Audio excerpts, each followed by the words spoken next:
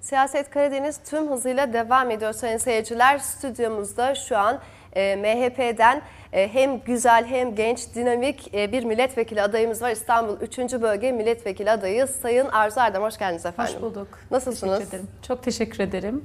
Size de iyi yayınlar. Sağ olun, teşekkürler. Genç ve bayan milletvekili adayları görmek ayrıca çok güzel, onur verici bir şey. Kadın olarak da tebrik etmek istiyorum ayrıca size. Çok teşekkür ederim. Öncelikle sizi biraz tanıyabilir miyiz Arzu Hanım? Tabii 1970 Almanya doğumluyum. 16-17 yaşıma kadar Almanya'da yaşadıktan sonra Türkiye'ye döndüm. Burada İstanbul Üniversitesi Alman Dili Edebiyatı'nı bitirdim. Aynı bölümde yüksek lisansımı yaptım. Yüksek lisans tezim 19. yüzyılda Avrupa'da ve Türkiye'de kadın sorunsalı ile ilgiliydi. Biraz dini kaynaklardan esinlenerek yazdım tezimi. Ve ilginç karşılaştırmalara yer verdim. Ardından Boğaziçi Üniversitesi AB uyum süreci içerisinde proje yönetmeliği sertifikamı aldım. Pedagojik formasyonlarımı tamamlayıp pedagog olarak belgemi aldım. Almanca, İngilizce, Latince ve Fransızca biliyorum. Ayrıca iş dünyasında da otomotiv sektöründe iştigal ediyorum. Ford, Citroen ve Daihatsu bayisiyiz.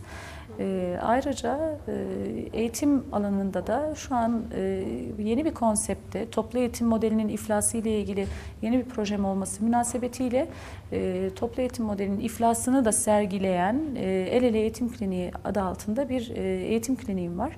Ki buraya gelecek olan öğrencilerle ilgili biz işte kişilik testleri yaparak, münferiden eğitimin ne kadar önemli olduğunu vurgulayarak eğitim veriyoruz. Ayrıca birçok işte sertifikaya haizim. Sizin ciddi anlamda projeleriniz var. Az sonra onları da soracağım ama siyasete girmeye nasıl karar verdiniz ve neden MHP'yi tercih ettiniz? Aslında siyasete girişim benim sürekli Avrupa Birliği'nde bir takım Strasbourg Parlamento'nun bir takım çalışmalarını Türkiye'de yürütüyorum. Bilhassa eğitim alanında. Mutlu Çocuklar Projesi var örneğin. Bunlar yine aynı şekilde pedagojik, psikolojik travmalara uğramış çocukların eğitim gördüğü okullar ve bu okullarda bu çocukların rehabilitasyonu gerçekleştiriliyor. Bu rehabilitasyon sonucunda eğitime kazandırılıyorlar. Bu projelerin neticesinde de sürekli yurt içinde ve yurt dışında birçok seminere katıldım ben. Okulumu temsilen de gittim, İstanbul Üniversitesi'ni temsilen de gittim. Çok genç yıllardan beri bilhassa çalıştığım kurumlarda İstanbul Barosu'nda müdür yardımcısı olarak görev yaptım. Ardından yine uluslararası bir şirkette çalıştım. Ondan sonra kendi işimi de kurduktan sonra hep aslında siyasi arenanın tam ortasındaydım. Ancak siyasete aktif olarak atılmam 2006 yılından sonra oldu. İrade beyanında Milliyetçi Hareket Partisi'nden yana vermemin birinci sebebi bilhassa yurt dışında ikamet etmiş olan bir insan olarak vatanın, yegane vatanın burası olduğunu gerçekten çok yoğun bir şekilde hissediyor olmamdı. Ülkeyi sevmenin, ülkücülüğün ne kadar önemli olduğunu, ülke bütünlüğünün, vatan bütünlüğünün, toprağın ne kadar kıymetli olduğunu, bugün bizim ilkelerimizin tamamını ele aldığınız zaman ilke boyutunda da Milliyetçi Hareket Partisi'nin ne kadar önemli olduğunu gördükten sonra bilhassa Sayın Doktor Devlet Bahçeli Genel Başkanımızla tanıştıktan sonra kendisinde bulduğum beyefendi kişilik, liderlik vasıflarıyla birlikte bu partide yer almak üzere ben irade beyanımı belirttim. Geçen dönemde adaydım. Bu dönemde inşallah Türkiye Büyük Millet Meclisi'nde projelerimi gündeme getirebileceğim. Yeniden milletvekili adaylığınız hayırlı olsun diyoruz. Teşekkür ederim. Siz bir süre yurt dışında yaşadınız ve bir röportajınızda yer verilmiş. İkinci sınıf vatandaş muamelesi görülüyor ki yurt dışına giden çok fazla aslında kişiden duyduğumuz bir şikayet bu. Türkiye'nin oralardaki izlenimi nedir? Şimdi yurt dışında yaşayan, bakın bir tek bu Almanya için geçerli değil. Hangi ülkeye giderseniz gidin. Bugün Amerika'ya gidin, aynısı. Almanya'ya gidin, aynısı. İşte Bulgaristan'da yaşayan, bizim Bulgaristan'dan göç etmiş olan kendi yurttaşlarımız da aynı şekilde. Orada ne yazık ki ikinci sınıf vatandaş muamelesi gördüler. Bugün Sayın Başbakan Bulgar göçmenleri diyor ama elbet bunlar örneğin Bulgaristan'dan göç etmiş olan, tekrar vatanına gelmiş olan gerçekten insanlar. Bizler de öyle. Şimdi yurt dışında yaşadığınız zaman Dili çok iyi bilebilirsiniz. Görüntü olarak da yabancı bir kimlik sergilemiyor olabilirsiniz. Ancak size adınızı sorduklarında isminizin yabancı bir isim olduğunu söylediğinizde bir kez oradaki insan ne yazık ki hoşgörüyle bakıp "Aa, evet kucaklayalım" demiyor. Yani orada siz 2. sınıf vatandaş muamelesini zaten isminizi söylediğiniz andan sonra söylüyorsunuz. Onun için bayrak ve toprağın önemini vatanınızda çok yoğun olarak hissediyorsunuz. Yani millet, milliyet, ülke bütünlüğü, bu kavramların ne kadar aslında insanın kalbinin içine işleyebileceğini insan kendi ülkesinde hissedebiliyor. Diğer başka hiçbir ülkede sizin toprak size ait değil. Ama buradaki toprak bize ait. İnsanın kendi memleketinde Evet. olması gibisi de Evet, yok. evet. Sizin önemli projeleriniz var demiştik. Hemen onlarla devam etmek istiyorum. Süremiz de kısıtlı. Çok da fazla soru var. Evet. Kadın sığınma evleriyle ilgili bir projeniz var bildiğim kadarıyla. Kadın sığınma evleriyle ilgili ben önce mevcut durumdan biraz bahsetmek Tabii. istiyorum. Şimdi kadın sığınma evleriyle ilgili İktidar Partisi'nin yasalaştırdığı bir 50.000 nüfusun üzerindeki ilçelere kadın sığınma evlerinin kurulmasına ilişkin bir yasa var. Şimdi bu yasayı çıkardı. Çok güzel. Birçok yasa çıkarılıyor da meclisten. Hani fiiliyatta uygulaması ne kadar gerçekten oluşturuluyor ona bakmakta fayda var. Şimdi ben ilçelerde yaptığım araştırmalarda çoğunda zaten hele İstanbul'da hiç yok. Sığınma evlerine gittiğiniz zaman her yer kapı duvar. Gizlilikten bahsediyorlar. Halbuki bu kişiler yazık ki sokaklarda hala kadınlar öldürülebiliyor. Evet. Hani ataerkil bir toplumda yaşamanın ne yazık ki sancılı süreçleri bunlar. Bugün insan insana düşman olmuşken ne yazık ki şu kavgacı tutumlar devam ettiği için kadın sığınma evlerine kabul koşulları çok ağır. Yatak sayısı çok az. İlçelerde yasa yerine getirilememiş. Yani iktidar partisi işlevini yerine getirmemiş. Sadece yasa çıkarma şeklinde bırakmış. Ve ben bununla ilgili bilhassa Milliyetçi Hareket Partili olarak değil bir vatandaş olarak belediyelere gittim. Belediyelere dedim ki ben kadın sığınma evleriyle ilgili bir proje yürütmek istiyorum. Dediler ki zaten kadın sığınma evleri var. Aslında bunları da gereksiz buluyoruz. Ankara Büyükşehir Belediyesi'ne gittim ve bunu duydum. Aslında bunları da gereksiz buluyorum. Olmazsa daha iyi dedi bana oradan bir arkadaş. Şimdi olmazsa daha iyi dedikten sonra dedim ki elbette ki en güzeli o. Evet gerçekten kadının kaçarak bir yere sığınmaması gerektiğine ben de inanıyorum ama şu an ülke konjonktürü buna maalesef uygun değil. Demek ki kadın sığınma evlerine şu an itibariyle demek kadına istihdam sağlanmadığına göre, meslek edindirilmediğine göre demek ki kadın sığınma evlerine ihtiyaç var ki siz de böyle bir yasa çıkardınız. AKP olarak. Şimdi iktidar partisi bu yasayı çıkardıktan sonra gereklerini yerine getirmek zorunda. Ne yapması gerekiyor? Sığınma evlerinin sayısını bir kere tamamlaması gerekiyor. Sığınma evi sayısını tamamlamakla kalmaması gerekiyor. Mutlaka oraya kabul gören kadınların bir kere kabul koşullarına baktığınızda hani vahim, tehdit alması yeterli değil. Mutlaka birkaç kez fiile maruz kalması ve bunun da mahkemeden kararını getirmesi gerekiyor. 3 ay 5 ay beklerken zaten yine fiili gerçekleştirmek isteyen sokakta öldürüyor kadını. Evet, ve Türkiye'de 3 kadın zannedersem kadın şiddet uygulaması yüzünden öldürülüyor. Bu cinayet, vahşet, savaş gibi bir şey. Burada töre cinayetleri var, burada namus cinayetleri var. Bunların hepsi gördüğümüz gibi ülkemizde yaşanıyor. Bunlar alınması gereken temel önlemler.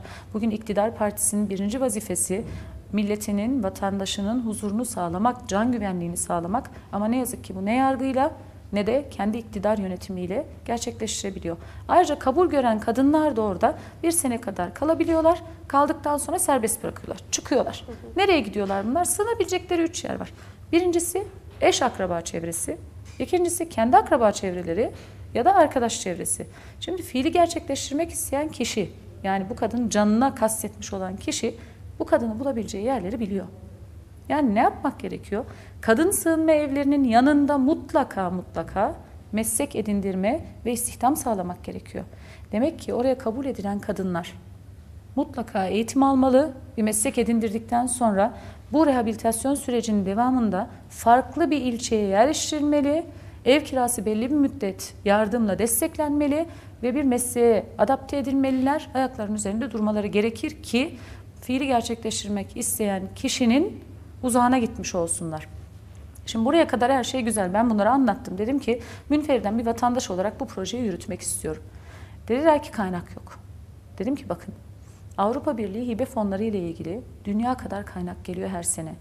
Ve ben görüyorum ki birçoğu geri gidiyor. Bakın bugün Bahçelievler ilçesinde bir etrafını otlar, ağaçlar sarmış bir Avrupa Birliği hibe kulübesi var. Fotoğrafını çektirdim ve basına da vereceğim bunu.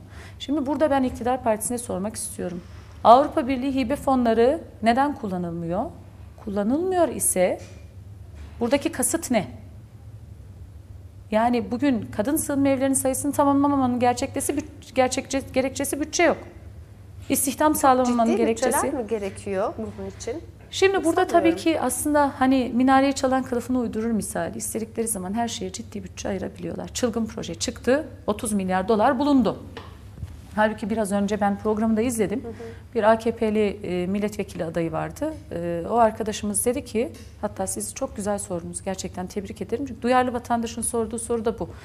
30 milyar dolar harcayacağınız bir projeye aktaracağınız kaynağı aslında bugün depremde hasar görmüş olan ve bugün deprem tehlikesi devam ediyor, bunu biliyoruz ve bir gün gelecek. İstanbul'da, Tokat gibi hepimizin yüzüne inecek bu. Ve hasarlı evlerde oturan insanlar var, çatlaklar içinde oturan insanlar var. Peki 30 milyar doları buraya harcayacağınıza madem bu kaynakta var, belli öğrendik artık, yani devlet bütçesinde bu kaynak var.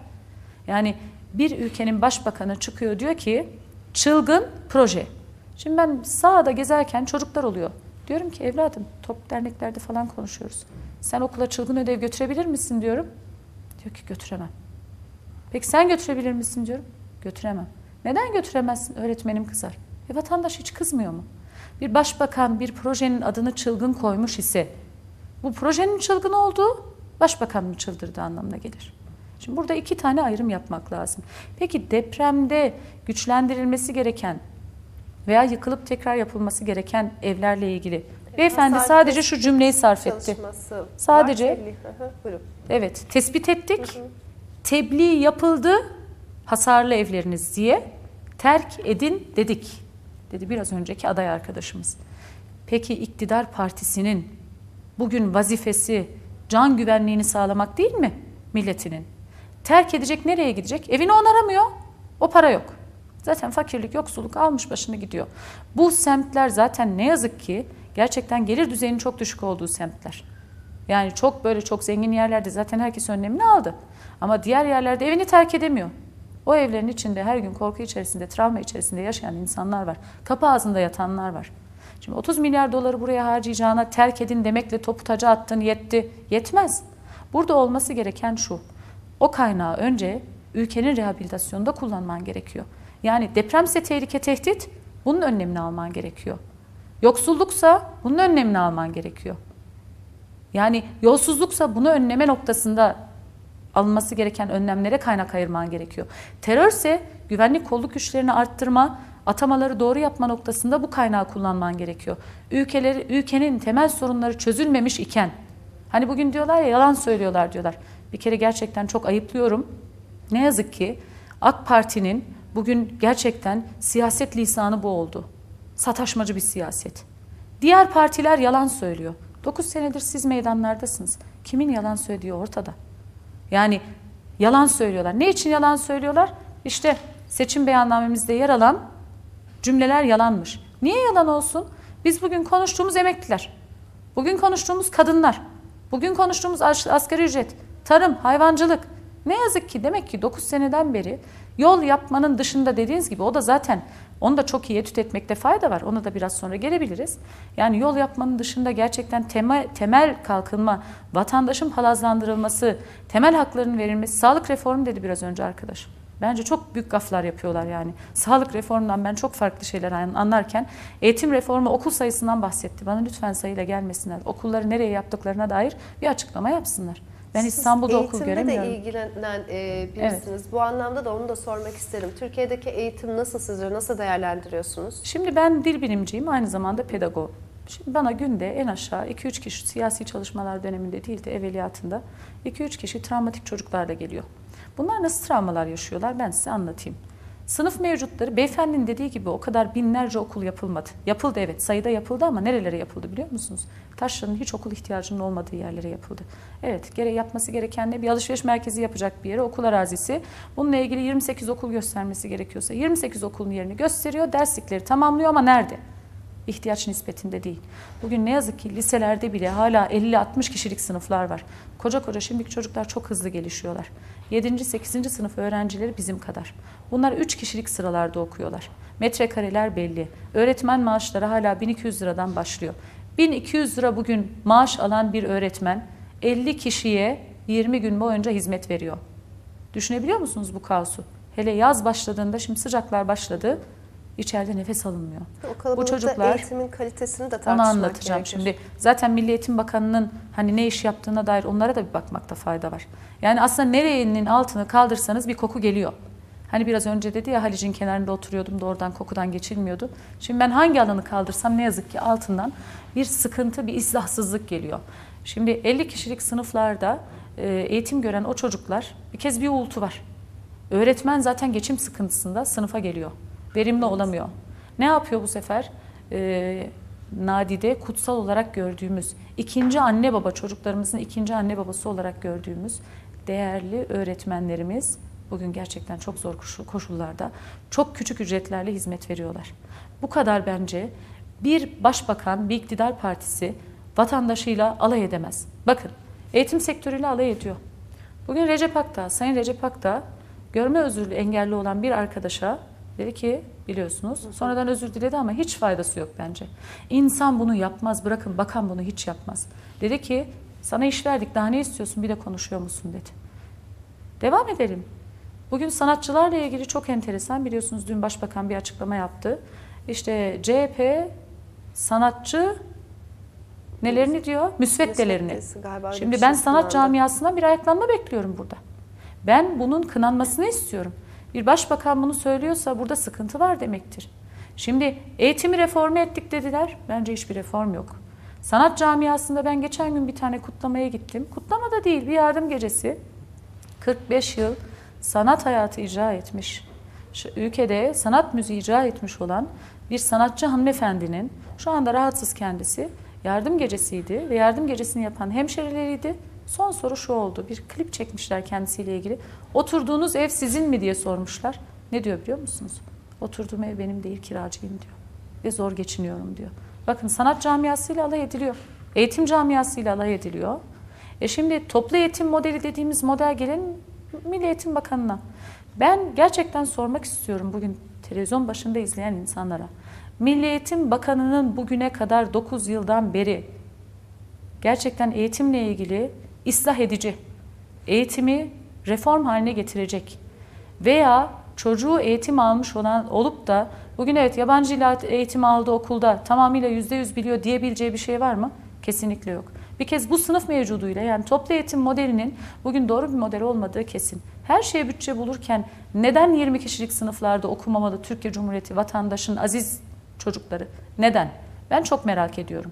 Yani burada bilhassa ne yazık ki kendilerinin oy potansiyeli dar gelirli gruptan olduğu için, kapılarına paket göndererek olduğu için. Bugün bakıyorum çek dağıtıyorlar. Seçim üzeri.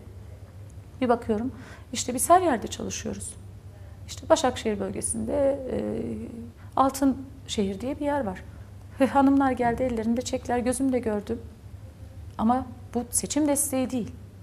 Nasıl buyurun yani? Bunu AK Parti getiriyor. Halbuki devletin bütçesi bu.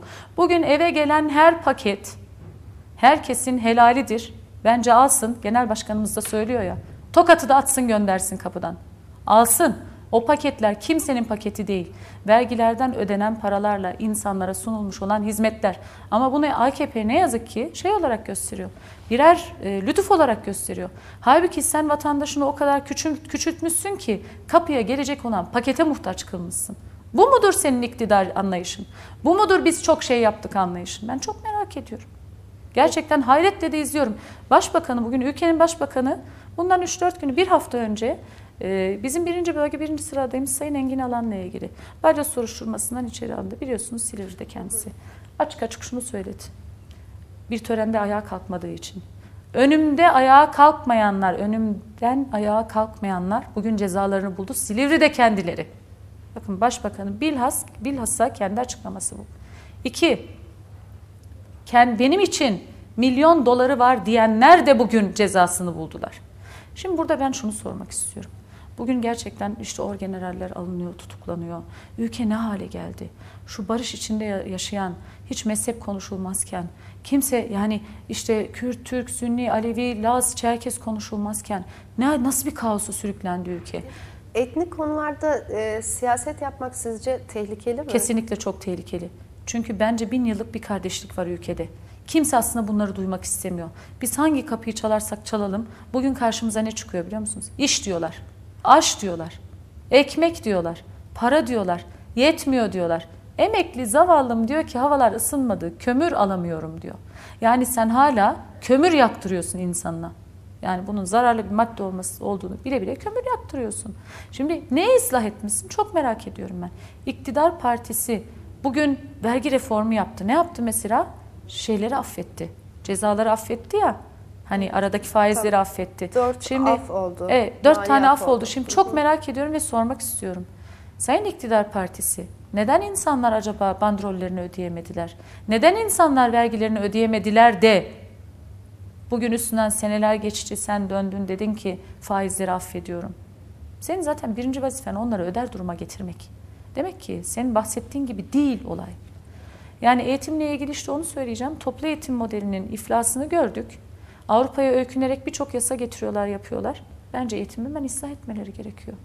Yani iktidar partisi peki, bugüne kadar... Peki ne şekilde olabilir? MHP'nin bu anlamda bir stratejisi var mı? Şimdi bizim eğitim reformu ile ilgili birincisi sınıf mevcutlarının düşürülmesi, mutlaka gerçekleştirilmesi gerekiyor. Okul sayılarının ilgili yerlerde, doğru yerlerde okulların yapılması ile ilgili kaynakların milli eğitime aktarılması yönünde.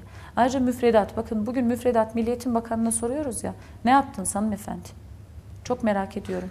Bugün SBS geldi, SBS gitti. LYS geldi, LYS gitti. 3 aşamalı oldu, 2 aşamalıya düştü. Şimdi bu insanların bir kez, insanlarda travma yaratan bu biliyor musunuz? Benim 2 tane evladım var. Bir kızım, bir oğlum var. Kızım SBSZ'de diyelim. Nasıl SBSZ'de? 6-7 bugün 8. sınıfa gidiyor. İşte cumartesi günü son sınavına girecek. Diyor ki acaba şifre var mı şifre anne? Hani şifre yaz 000'a gönder AKP'liysen cevap gelecek gibi bir şey. Kendi aralarında bunları mesajlaşıyorlar. Şimdi çok merak ediyorum. Milli Eğitim Bakanlığı burada aslında köklü bir çözüm olacakken bizim mesela vaadimiz eğitimle ilgili sınavsız üniversite. Model şu olmalı, çocuk küçük yaştan itibaren sınavsız üniversiteye girişle ilgili eğitilmeli zaten. Bununla ilgili işte orta ölçekli meslekler edinilecek olan okullar, birbirlerine de geçişler olacaktır. İşte aynı şekilde üniversiteye direkt geçilebilecek olan bu modeller var. Dünyada var bu modeller ama Türkiye'de uygulanmıyor. Aslında sınava zannedersem hemen hemen herkes karşı ama özellikle en son YGS skandalı. Skandal. 1 milyon ciddi skandal. 700 Bakın üstü bin, kapatıldı. 1 milyon 700 bin gençten bahsediyoruz. Yani onları 1-0 kaderleriyle aslında, oynadılar. aynen hayata mağlup bir şekilde başladılar gibi. Ben bir şunu şey. söyleyeyim. Yani, bugün 4,5 milyon tane 18 yaşını doldurmuş yeni oy kullanacak olan gencimiz var. Ben onları burada gerçekten oylarını verirken sağduyuyla hareket etmeye çağırıyorum. Bir kez oy versinler. Ne için oy versinler biliyor musunuz? Kaderleriyle oynanmasın diye, eğitimleriyle oynanmasın diye, gelecekleriyle oynanmasın diye, toprakları alınmasın diye. Bunların hepsinin uğruna mutlaka oy kullanmalılar. Oy kullanırken de sağduyuyla Milliyetçi Hareket Partisi'nin reform vaatlerini bir incelesinler. Bugün sınavsız üniversitenin ne kadar önemli olduğunu ve bugüne kadar çoktan yapılması gerektiğini bilsinler. Türkiye sınavdayı beceremedi. Yani aslında geçmişe olmaz baktığımızda beceremedi. Olmaz. 50 kişilik sınıflarda siz 1200 lira öğretmen maaş alırken çocuk yetiştiremezsiniz. Bu çocuk başarılı bir sınav tamamlayamaz. Çünkü bu çocuk sınava yönelik hazırlanmıyor. Bugün Milli Eğitim müfredatına baktığınızda dersleri hızlı işleyip geçiyorlar. Çocukta özel ilgi yok ki sınıfta. Yapamaz öğretmenimiz. Ezbere dayalı bir eğitim var. Ezbere dayalı bir eğitim var. Terör, yoksulluk ve işsizlik dediniz. Türkiye'nin önemli sorunları. Biraz konulardan bahsetmek istiyorum.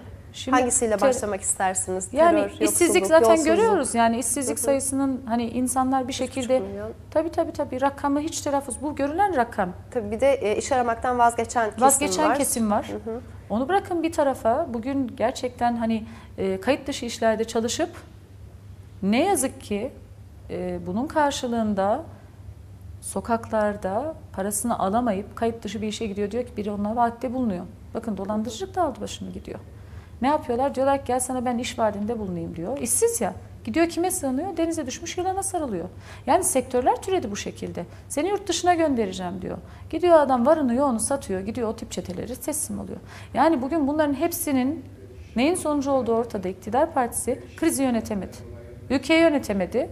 İşsizliği çözemedi. Eğitimi çözemedi. Kadınlara bakıyorsunuz diyorlar ki ya evde ekmek yok diyorlar. Biz de diyoruz ki kadınlara biz ayda 200 lira para vereceğiz diyoruz. Şimdi bunu yaparken hani şu seçim beyannamesinde nasıl biz vereceğiz diyor ya, ya onlar çok eminler de iktidar olacaklarını, iktidar olamayacaklar. Bir kez ben bunu burada iddiayla söylüyorum. İktidar olamayacaklar. Zaten bu kadar sancının sebebi bu. Bu kadar sancılanmalarının sebebi de bu. Bu kadar başbakanımızın etrafa saldırmasının sebebi de bu. Bugün herkesle kavgalı. Bakın bugün sanatla da kavga etti. Kavga edecek başka kimse kaldı mı sizce? Bence kalmadı. Evet, siyasette üslup gerçekten çok ben bozuldu. Özellikle söylüyorum. Çok bozuldu. Biz de hani haber merkezinde izliyoruz, bakıyoruz, ham görüntüler geliyor, mitingleri elimizden geldiğince takip ediyoruz. Evet. Gerçekten hani korkunç boyuta geldi. Bu seçimleri nasıl etkiler Biraz sizce? önce şu masada oturan AK Partili milletvekili adayını ben şiddetle kınıyorum. Ne için kınıyorum biliyor musunuz? Bizlere yalancı dediği için. Biz iktidar mıydık da yalan söyledik? Çok merak ediyorum. Yani bugün ne yazık ki bu sancıların, şu seçim beyannamesinin yegane sorumlusu onlar. Neden biliyor musunuz? Temel hiçbir şey yapılmamış. Ben kendilerine yalancı demiyorum. İşlerini yapmadılar diyorum. Burada toplum sağduyu gösterecek. İnanın ben günde en aşağı 1000-1500 kişiyle bir araya geliyorum. Tam olarak neler söyle? Halk neden şikayetçi? Ben onu anlatacağım size. Bir kez küçük esnaf muazzam bir sıkıntı içerisinde. Ne için? Diyorlar ki bizi iyice küçülttüler. Nasıl küçülttüler diyorum. Alışveriş merkezleri, onların cümlelerini aktarıyorum size şimdi. Başımızda boza pişiriyor diyorlar. Yani işte 50 taksit var diyorlar orada. Çünkü masrafını çıkarmak için adam bir şekilde ucuz malı getiriyor alışveriş merkezine, biraz daha pahalıya satıyor, 50 tane de taksit yapıyor. Yani 50 rakamı abartılı tabii ama 12, 24 tatilde bile şu an herhalde 20 taksit falan var. Yani tatile gidiyor vatandaş, ertesi sene ödüyor, devam ediyor. Öbür tatile giderken bile borçlu. Şimdi burada tabii ki geçen şeye baktım. Ali Babacan'ın bir açıklaması var. Yok efendim banka masraflarının kaldırılmasına ilişkin yasa çıkaracağız diyorlar. Eyvah eyvah dedim. Ya ne kadar erken alınmış olan bir söylem bu. Yani bankadaki alınan masraflar vatandaşa ağır geliyormuş. Havale masrafları vesaire. Bunları kaldırmak için AKP icraatta bulunacakmış, yasa çıkaracakmış. Türkiye İstatistik Kurumu'nun bir araştırmasına göre de Türkiye'nin %95'i borçlu ve %35'i de bu borcu ödemekte. Şimdi ona da gelmekte fayda var. Öyle biraz önce hani dünya ekonomisi olmayan da evet gerçekten Türkiye dünya ekonomisi olmalı.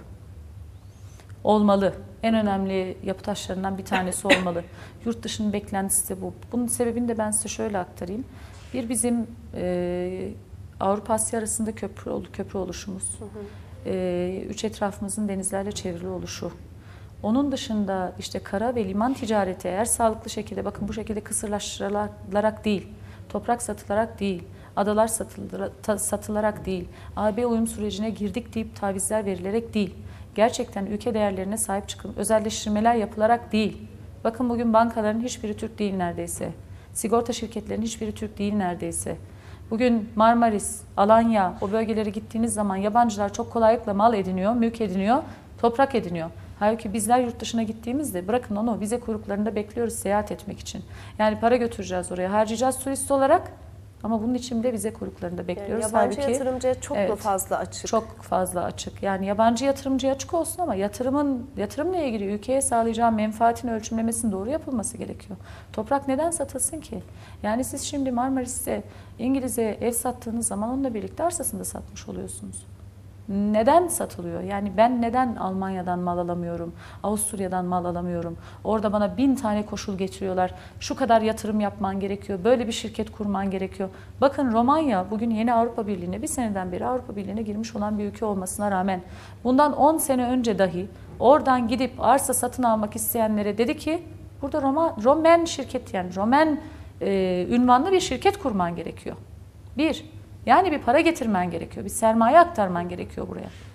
Ama bizde öyle değil ki. Kim gelirse gelsin, buyursun gelsin, parayı bassın, alsın tapusunu.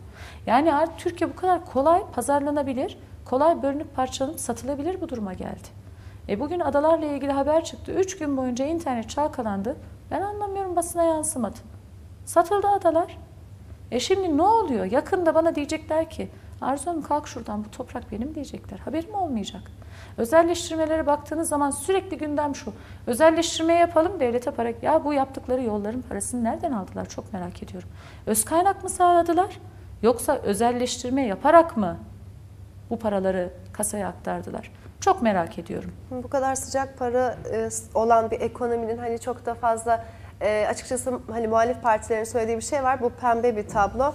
Kesinlikle. Sıcak para girişiyle ülkenin geleceğinin hani garanti almak çok fazla mümkün değildir. Ben şuna inanıyorum. Bakın şimdi bankada bir paranız var diyelim ki. Bu sıcak para. Her gün çekin, günlük masrafınızı oradan yapın. Bir yandan da yan gelin yatın. Üretmeyin. Tarım bitti. Hayvancılık bitti. Onun dışında yeraltı zenginliklerimiz kısırlaştırıldı. Denizlerle ilgili tavizler yurt dışına verildi. Bakın bugün yani hani geçişlerde para alınması çılgın projede diyor ya, gemi geçiş güvenliğinin sağlanması, orada bir takım metrajlar bilmem neler var. Tüneli yaptıktan sonra metrajlar daha da küçülüyor. Bırakın güvenliği de sağlayamayacaklar. Öte yandan para kazanmayı düşünüyorlar bunlar. Yani yüzlerce çelişki var. Bir kere artık başbakanın bir söylediği, bugün söylediği yarını tutmuyor.